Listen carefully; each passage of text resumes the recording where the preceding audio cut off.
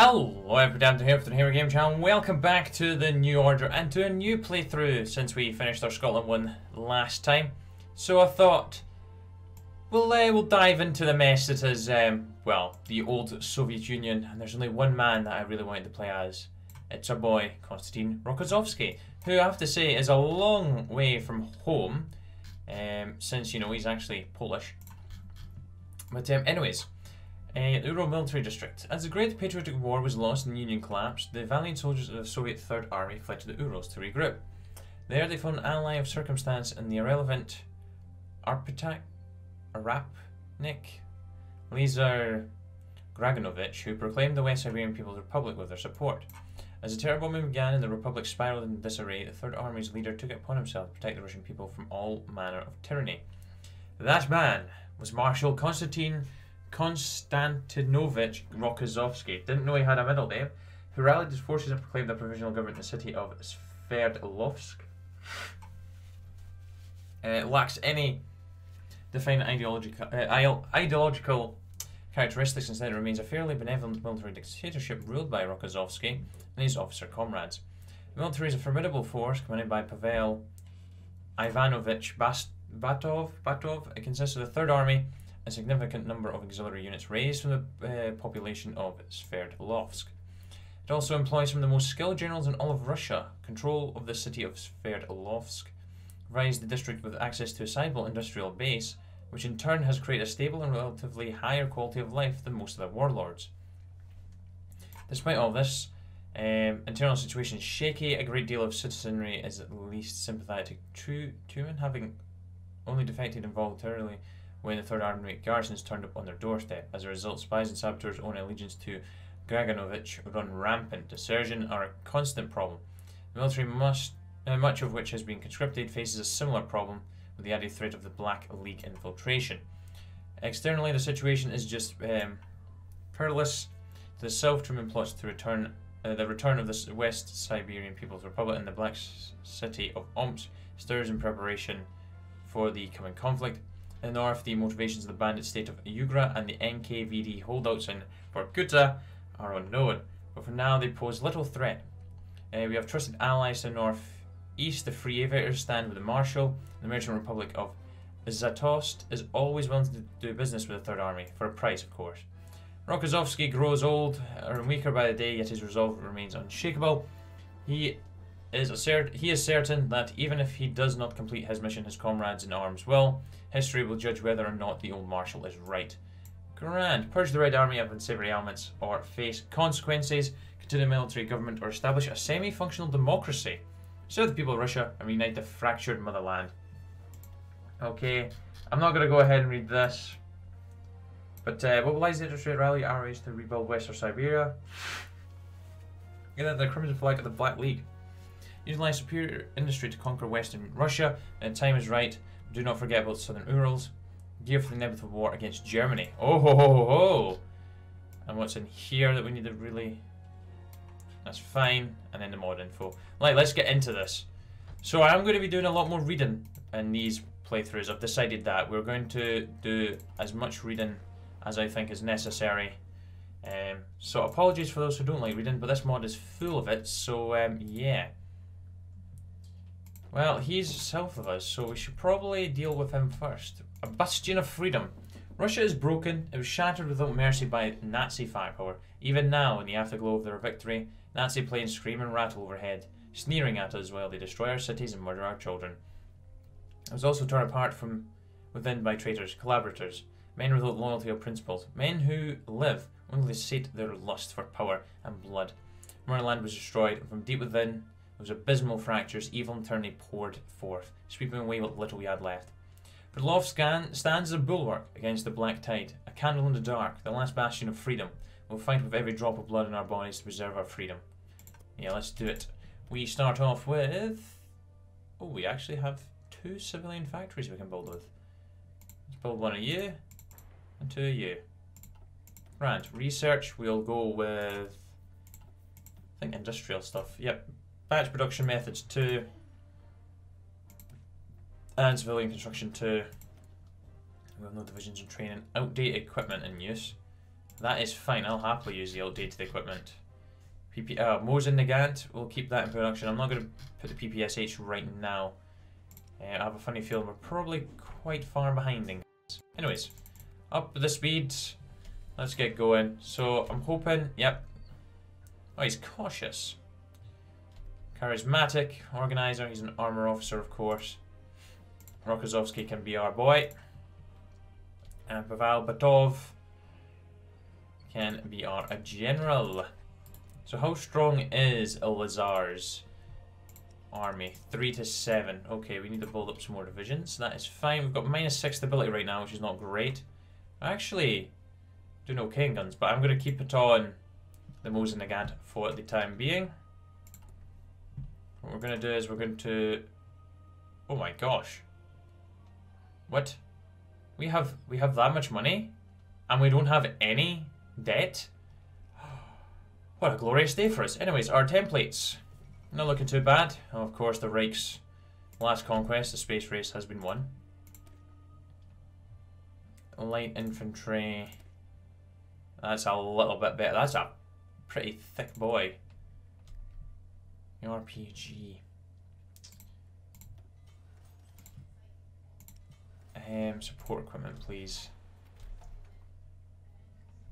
I don't even think we've got artillery. No, we've not even got artillery in production. Alright, wait, we've got 5 factories, so we'll do that. Dear Anna, Pavel put the sealed envelope aside and reached for the stack of reports on his desk. He pulled one from the top and carefully read it over. Maxim Pavlovich Karkagin, born 30th of the 2nd, 1934, 214th Battalion, 52nd Regiment, 139th Rifle Division, KIA in a skirmish south of Kamensk, Uralsky. He flipped the report over and sighed sadly. Married, 2 children, both 4 years old. Drawing his pen from his ink, well, he plucked a piece of paper from his stationery and began to write.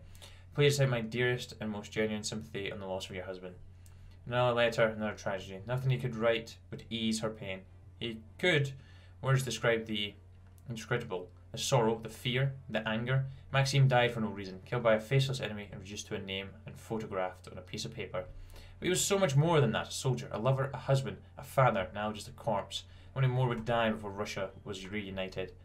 How many more letters would have to be written? The thought made Pavel's insides turn. Maxime was a hero to not only the soldiers with whom he served, but all of Russia. I wish you and your family the very best as you deal with this unthinkable tragedy. If there's anything I can do to ease your pain, I welcome that opportunity. Pavel folded up the letter and slid it inside an envelope, sealing it with a wax stamp. Put the envelope aside and reached for the stack of reports on his desk. My with deepest sympathy, Pavel Ivanovich Batov. I've just realised coloured buttons. I've actually got coloured buttons on, and it's kind of sorted out some of them up here. Assassin strikes Hitler. Who is going to be announced as his successor? I mean, Mr. H. YouTube, you didn't hear anything. Mr. H. Mr. H. I think I'm probably going to go ahead and maybe even get some more light infantry. How bad are you in comparison to the infantry? Oh, you're pretty guff. Bormann has been named as a successor. Yeah, you do like half the damage. Not ideal. Anyways, a bastion of freedom is done. Look around you. Look around you, fellow Russians. Tell me, what do you see? Do you see the devastation, the sickness, the death, the anarchy, the chorus of death that rings from Arkhangelsk to Kamchatka? Sorry, I'm terrible at pronouncing Russian names. Do you hear the cracking of the hooves on stone and the great horns lauding the horseman's approach? Do you see the man that's just beyond our borders? What of the north, where the word of a petty criminal is law? What of Truman? Those people are slaves to terror, and Omsk, whose leadership would have millions slaughtered in the blink of an eye in the name of revenge. If you do, my fellow Russians, then you see why we must preserve our freedom. We get some political power. Oh my gosh. A morning meal in the district. Squinted peered to the bottom of the cast iron pot to the muddy soup that coated its innards. Beans stuck to its form, like pearls among a choppy sea. Squint had to admit that it was not very nutritious nor filling, but the food was food. He lifted his gaze to the line of men, women and children who awaited their daily ration of bread and soup. He sighed. It was probably not enough either. Squint looked at the metal platter beside him, the few crumbs blurring with a dull, slate-coloured surface. Beside him stood Squeaker, the recruit, whose rifle was unslung. Occasionally, a private had to yell a high-pitched squeal to keep the crowd in order, while it rifled the men and women in that line would laugh at Squeaker's voice. "Hey," Squint said, catching the newcomer's eye. "Do you need help? Do you want to swap, new guy?" "No," Squeaker tightened his voice, trying to sound beyond his years. "I'm fine, I can do this." The kid just got dropped into a squad full of mean-faced veterans and was trying to sound like he belonged there. All the others didn't like him much, but Squint saw some grit in the Squeaker's demeanour, a desire to live above and beyond the call. "Give him time," Squint said to Baker. "Give him time." "If you say so." Squint wasn't much either at the start. He could hardly see, hence the nickname Squint. His breath fogged up his barely fitting prescription glasses, and he took them down to clean them. He heard a whir and a roar overpowering the dim of the crowd. "Germans!" Squeaker screamed, his voice shrill with terror. "Duck! Duck!" Wasting no time, Squint dropped his spectacles and lay still, his heart beating, the cavity of his chest down, buzzing and then silence. It took a good few minutes before the procession could continue. Oh yes, that's one thing I didn't actually show off. The national spirits. Luftwaffe terror bombing. I think everybody in Russia is affected by that at the start. They're just bombing us to death. We also have not so Red Army, which is not helping us. The Siberian Black League, we have low Black League influence, so we bonus defense against them -5, and the revisionist influence, we've got -10 defense and 5 stability against the Western People's Republic. Anyways, 3 ordinary dissidents. To their patrons of the bar, the 3 men were unremarkable, possible to pick out in a crowd. They were banking on that, after all. Boris Yeltsin, Yevgeny Primakov, and Alexander Tyzyakov seated themselves in a booth, ordered drinks, and got to talking. "We have to be bolder," Boris said. "I've been to the protests. There are 1,000 people in this city alone who believe change is possible, that democracy is possible. We have to spread the word this government does not represent them. True, liberty gives people ballots, not bullets. And to do that, we need to push more newspapers and hold more rallies." Both his associates stumbled over one another, trying to respond first. "2 of my guys were jailed last week for distributing provocative literature," Yevgeny said. "If we start promoting what is effectively treason, they might shut us down for good, and that means I'll go to prison too." "Think about our expenses, Borya," Alexander said. "Newspapers and flyers are expensive. Rallies are even more expensive. We can't keep pulling money from my contacts without Rokossovsky noticing. Then he follows the paper trail and we—" I get it, Boris said, waving his arms to dispel the conversation as if it were cigarette smoke. "Of course, we have to be careful. We have to push the envelope here. We have a real shot at building democracy in Russia. We can't squander it." The waiter arrived with their drinks shortly after. Boris raised his small glass of whiskey and smirked at his co-conspirators. "A toast to freedom!" Boris Yeltsin becomes leader of the Conservative Party. Okay, who we got? Roman Grushin. Ultra-nationalist. I'm willing to keep Rokossovsky around for as long as possible. Not so Red Army. Private Dmitry Sergeyevich Chernov chewed the tasteless cafeteria meat. He had been conscripted several years before and could still remember the Third Army's revolution against Tumen. What he couldn't remember was a day since then when his food had any flavour. He turned to his friend, Private Morozov, who hadn't been in the army as long as he has. "Do you ever think that this isn't really what socialism is like? I mean, they told us that after the revolution everyone would be free, but since then we've been eating the same crap and being yelled at by the same officers like before." Morozov smiled as he lit up a cigarette. "Sergeyevich, I gave up on those foreign lies a long time ago. A few months back I started reading this pamphlet Alexovich gave me. He told me that true path to avenge those who tortured the motherland and the prosperity all Russians will enjoy once we vanquish those enemies who had wronged her." "Can I see that thing? Just curious," asked Chernov. Morozov took out a small, battered pamphlet out of his coat pocket. "The Black League, the rebirth of Russia," said the letters at the top. "Oh, the Black League. You can stay away from me." The Siberian Black Army's over there. We will probably have to deal with them. Not as... We'll have to deal with them sooner, though. That's the thing. You actually do have a pretty big tree.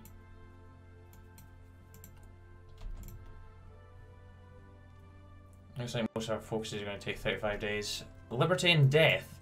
Nadia heaved the pot of water into the stove and... Wait, how long do I have to read this? How many days? 12 more days. That's when she heard it. It was a voice flowing in through the open window next to her. A stray gust of wind filled the curtains. She pushed past them and stuck her head out of the window. Her senses burst with detail. A large crowd squirmed around the Sverdlovsk statue on the street below, spilling over onto the road. The voice belonged to a middle-aged man standing on a small wooden platform in the centre of the crowd. Between the mumbling of the crowd and the honk of horns and the hiss of water on the stove, she couldn't make out every word of what the man was saying, but she heard his voice. He was empathetic, booming, passionate. He spoke of liberty and how Rokossovsky had robbed them of it.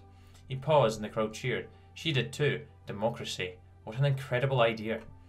Two black trucks screeched to a halt in the roundabout, their blue and white lights flashing. The back doors opened, and the black-clad figures poured out. Nadia's insides twisted, her fingers gripped the sill. A second voice cut in, amplified by a loudspeaker. It snarled, demanding that the crowd disperse. The responses, calling him a fascist, a tyrant, a Hitlerite, drowned out his demands.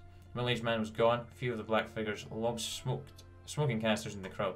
In front of the crowd recoiled backwards. Gunshots. The men in black surged forward, screaming.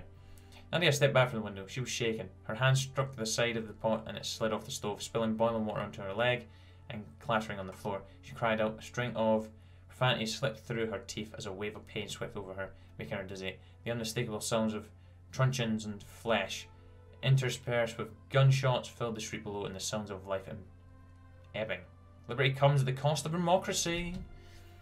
Come on, Rokossovsky. We need to do good here. It's only got 4 or 7 divisions. Good. As long as our army doesn't grow that quickly. I kind of want infantry that's not got support stuff. No justice, no peace. We observed a distinct and disturbing rise in civilian discontent against our government as of late. Incidents of vandalism, sabotage, and even physical confrontations with police or military personnel have been reported all across our nation. However, most of these incidents have occurred in Sverdlovsk itself, which could be no surprise. The most probable cause of this wave of unrest is the recent 46 Prospect Lena incident, which led to the deaths of 6 and injured 10 others. Details are spotty at best, but all reports suggest it began in the morning when a mob of civilians assembled unlawfully to listen to a speech from a political fugitive whose identity has yet to be determined. Local garrison responded approximately half an hour later. They announced an assembly was illegal and ordered the mob to disperse. The mob reportedly responded by throwing bricks. When tear gas was deployed to prevent any further violence or property damage, they attacked soldiers with chains and steel pipes. The would-be riot ended when the garrison opened fire despite having no explicit orders to do so. Marshal Rokossovsky and the High Command have debated how best to respond to this tragedy. Some generals believe that the soldiers involved in the incident should be arrested. Quick and public arrests are what the public wants and would put an end to any thoughts of rebellion. Plus, those men fired on civilians. Their arrest is a matter of morality. However, other members of the High Command argue that the soldiers were acting in self-defense. Ryan's the one who instigated the violence. Arresting the soldiers would make the government look inept and severely damage morale. In the end, Rokossovsky has the final word. Justice for the fallen. Justice for the fallen. Gosh, crackdown on the Black League. Yeah, we're gonna have to start doing that.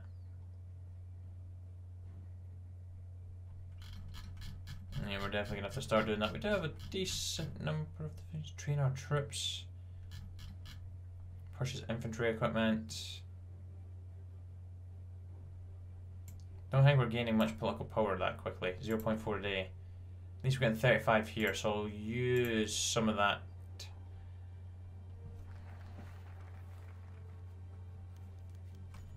Bedroom candles. The critter came to Anatoly's house again today. His father, whose joints creaked along with the wooden floorboards, moved to answer the call.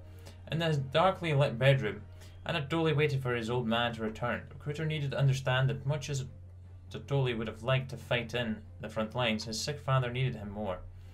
He stared at the flames gnawing on the wick of the slowly melting candle as it burned into his eyes. "We are sinners of age," a firm, resolute voice echoed through the hallways of the small house. It faded, becoming faint booms and reverbs, its words blurring with the evening's noise. The neighbour's dog was barking, and the mild breeze stirred the earth.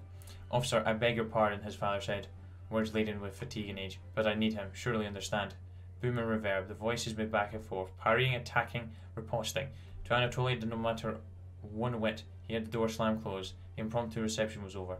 When the old man returned, Anatoly helped lift his legs and arms onto the bed, balancing his head on a ragged, dirty pillow.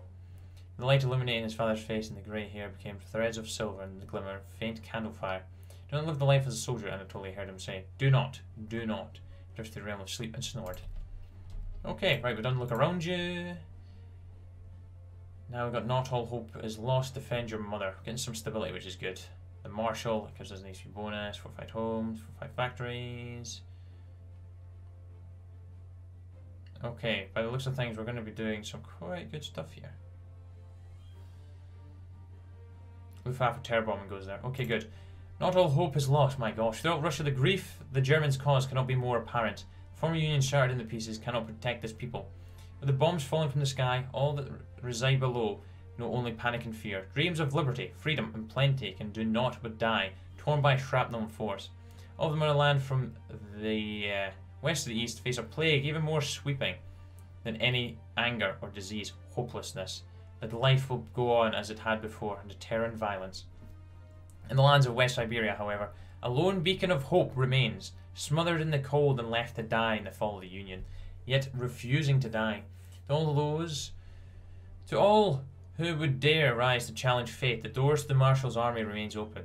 To those who hope, to those who refuse to surrender the innocent wish for a better tomorrow, the military district shall welcome its comrades in arms in its march to an ideal future. Good, and Crackdown and Black League, what does it actually do?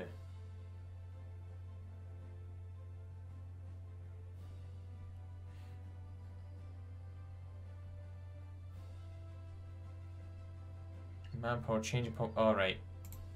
I'll do it. I want to kind of put down their influence. Black League has been curbed. The passing of one's father. So, the recruiter said, his voice bumbling with concern. Is your father well? No, Anatoly said. Fragments of the conversation came to him in the dark bedroom where his father slept. Tonight, too, his father had been unable to rise and attend to his duties. Anatoly found himself beside the candle, with the flames gnawing on the wick, spreading an aroma of melting lard, perfume from tormented souls. In the depths of his fatigue and exhaustion, Anatoly sat beside the bed. Anatoly did not know the nature of the sickness that plagued his father. Once his old man had a healthy complexion, and a slight paunched belly, belied the outline of his belly. Those excesses were gone. Where there was once fat, only bone remained. Where there were energy and drive, only fatigue and lethargy settled. He could not walk, and his hands regularly shook, as if alive and separate from his will.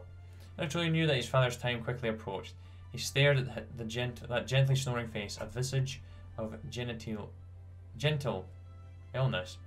Maybe tonight, maybe tomorrow, Anatoly resigned himself to that fact. It had been elsewhere, Finland, Sweden or Norway, his father might have been all right. Rising from his wooden, worn stool, he made for his room, stealing a glance at his father before leaving. With the stroke of midnight, he heard the snoring cease. And so ends another life in the district. Sad. That is sad, but oh well. Comes to us all eventually. Oh, recruitment drive, my gosh. Put your name and age, Baker said to the recruit, on this form, please. As a lieutenant of the district, he'd seen many men and women who signed for a tour of service. Some chose the life because of the patriotic sentiments, a heroic thing to do, but some did not live up to the expectations set by their intentions. Others of the sheer pragmatism. This category of people Baker sympathised with. After all, Rokossovsky did not deal in chits or rubles, but bread and soup. The man who faced him, however, belonged in the same hole that Baker once did. People who had no choice but to sign up for the dirty work of operating machines that kill. The prospective recruit looked worn, rough and shorn. Long, unkempt hair and a 4 o'clock shadow slowly emerging from that chin. The man looked desperate, destitute, thin as well. Baker could not believe that he was only 18.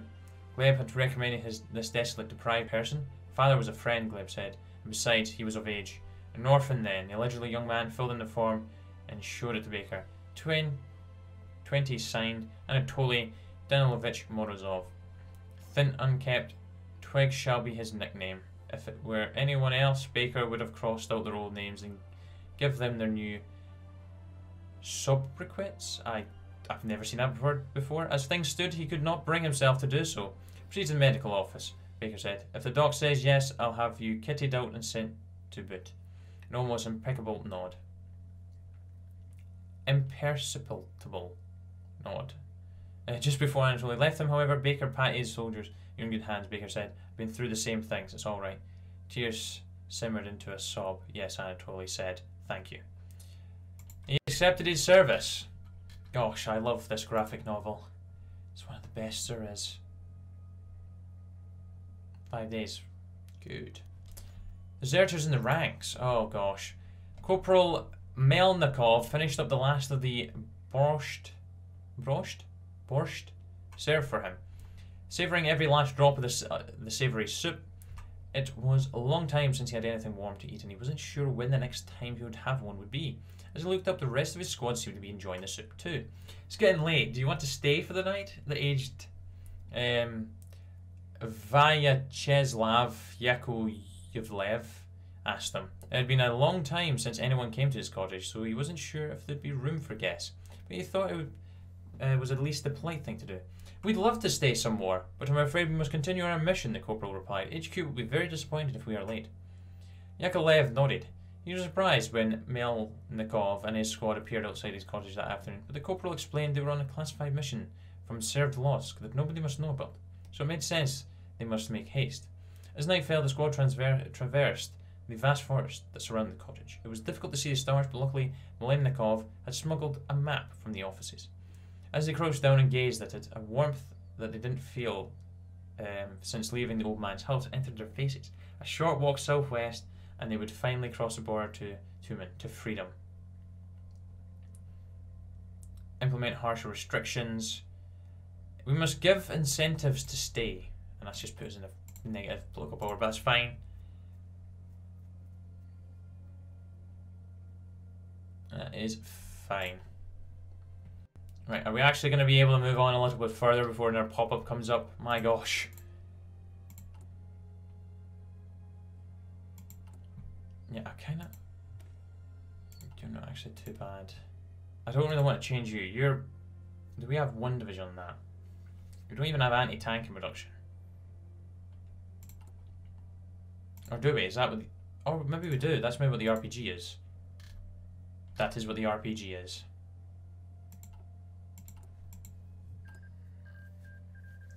Meng Jiang has defeated the Mongolian People's Front in a war.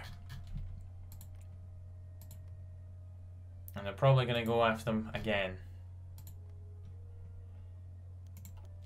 Oh my days. The drill instructor waited until the last of his batch of recruits, a scrawny runt named Anatoly Morozov, was seated before he began. Sit up straight, dogs. Look at me right now, he shouted, his voice like thunder. Dozens of backs straightened. Some recruits jumped in their seats. He introduced himself as Sergeant Kutuzov, and also introduced the two officers flanking him as Sergeants Terezchenko and Bazin. Our mission is to train each of you to become a soldier of the Ural Military District. A soldier of the district possesses courage, bravery, competence, and integrity. He is the finest warrior in all of Russia. Am I clear? Yes, sir. A soldier of the district understands two things. One, he is Russian, and therefore his duty is to protect the Russian people. You're not here for revenge. You're not here for glory. You're here because you owe it to the millions of fellow Russians crushed under Mr. H's boot. Am I clear? Yes, sir. Two, he is part of the Third Army, and therefore his loyalty is to the Third Army. You will be just as loyal to your fellow soldier as you will be to me, or Batov, or Rokossovsky himself. Each and every man sitting in this room depends on you, giving it everything you've got. That, as well as your devotion to forge a new, stronger, safer Russia, is all we ask of you. Understand those two things. I will not fail in my goal, just as you will not fail in yours. Am I clear? Yes, sir. Getting some manpower from that. Good. Galina Artyomova gritted her teeth as she carefully measured out the food on the counter, calculating the best way to divide the day's rations. Her breathing was laboured as she realised that there was 425 grams less of cabbage than she thought. Why did they have to reduce the vegetable ration? She thought. No matter, she can do this. She was the sole adult in the house, so she needed the most food. No, it was the children who needed it most, but which child? She looked at the three children playing in the corner. Deniska, Katya, and Olive's heck. Deniska was the oldest, but was it worth letting him grow while the younger children starved? No. Olzik, the youngest, needed the food the most. Galina stood there, glancing back and forth at the children and the rations on the counter. She divided them and counter-divided the food again and again, trying to calculate the best way to split the food, before screaming and collapsing into her chair. If only Kirill were here. if she could listen to him laugh, maybe she could regain the strength to finish her work again. And just like that, as she opened her eyes, there was Katya with a package and a letter in her hand. "Don't be sad, Mummy. Daddy sent us a present from the army." Katya opened the package and began to laugh. Laughed the winds of the fate that caught her in this very minute. Laughed at the joke that was her life. Laughed at the contents of the package.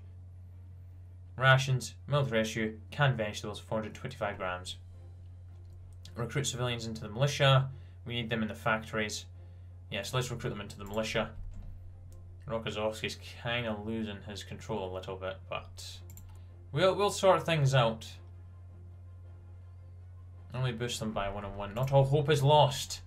No, it's not. Defend your mother. The purpose of the military district has been clear from the very beginning. Protection, not expansion. And Marshal Rokossovsky has directed and dictated itself to the security of Russians living under its rule. In a Russian torn by genocidal violence and ideological extremism, mere ideals of Melquintost reform cannot sustain the livelihoods of millions. A firm but gentle hand must guide their way to the future, shielding them from danger within and without. All who join the district shall receive a rifle, rations, and pay. There are the 3 means that enable a man to defend his family: father, mother, sons, and daughter, whether brother, sibling, sister, or stranger. 1 more pair of hands shall ensure that no more lives will be lost. There are dangers abound, but with the people marching forward hand in hand from the district, they shall know no fear. More support and political power, yay!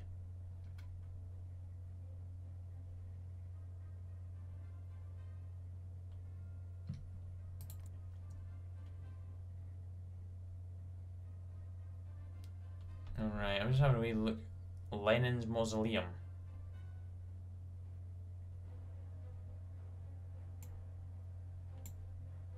Bunker building, okay.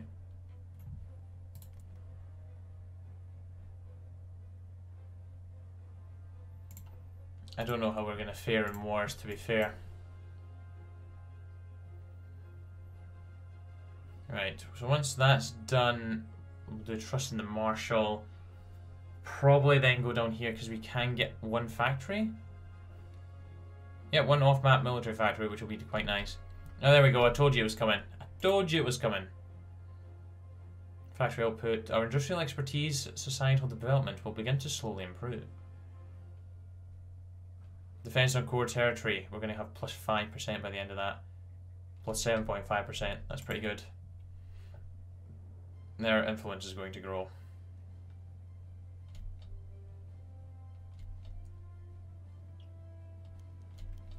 Revisionist propaganda. Private Dmitry Olegovich Kaphan signed aside as he looked at the letter, slumping down the bark's bed. "They've cut the civvy rations again," he said to his friend Private Agapov. "Either get the feeling that this isn't how socialism is supposed to be like. They told us everyone would be equal. Now we're all equally starving." "Of course," Agapov said. It's the vanguard party of workers who are supposed to lead the revolution to victory. A bunch of generals pretend to be socialites or just military dictators under another name. And this is Olegovich. "The reason why our families are starving is because the brass doesn't care about anything but their own self-gain. That's why the old Soviet Union failed too. Want to know the real way forward, the real path? The socialism?" Kwan nodded. "Anything would be better than this husk of an army pretending to be a country." Agapov took a worn pamphlet from his pocket and handed it to Kwan. The title read, "Stalinism, the way to the future."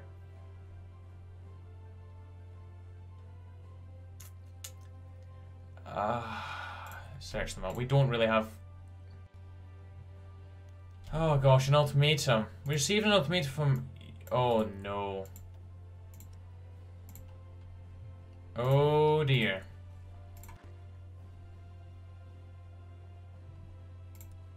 They're wanting tribute, are they?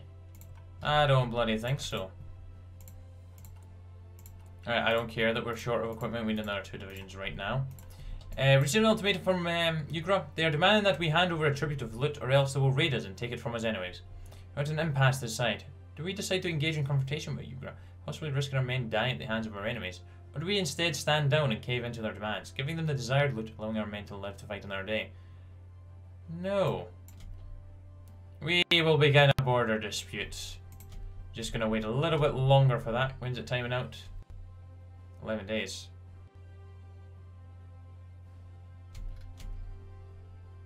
Just wait until their organization's higher. What's happening? Croatian Autumn. Okay.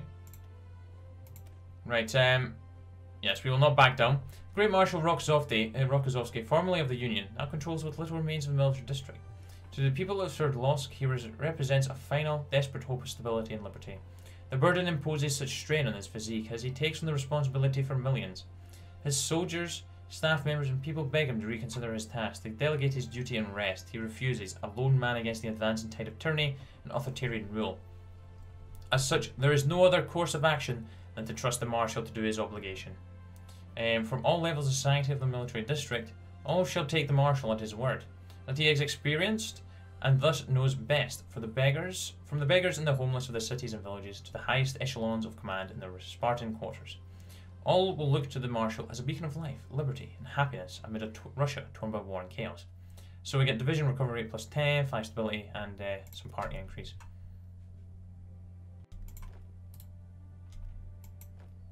You're on your way. That's good. Looks like we're going to win the border dispute.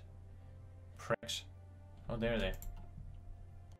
The enemy is defeated. Recent reports have been sent in of an overwhelming victory against a recent party of raiding bandits. In a brutal standoff, they were decimated by our valiant defence forces. Now their bodies lie scattered and mutilated by war.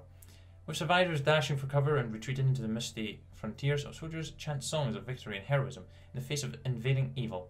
The Russian bloody defeat will certainly teach them a lesson about attacking the lands of Sverdlovsk for years to come. Good! Glorious! Fantastic. Right, what's going to happen here? Do we get something telling us that we've done a bad? I bet you'll start again. Oh, Jesus. Minus 10. Siberian Black Elite. Minus 15% against them now. Oof. That better not be these guys. Because we're not going to stand a chance. Anyways, guys, I'm going to leave that episode there. Oh, the Mongolian Civil War. Okay. Sablin is doing okay. Right, anyways, guys, thank you very much for watching. I know we didn't exactly do a lot of folk says or anything there. There was a lot of reading. But I hope you enjoyed nonetheless. And I shall be back very soon for some more. Till then, take care. Cheer bye. The now.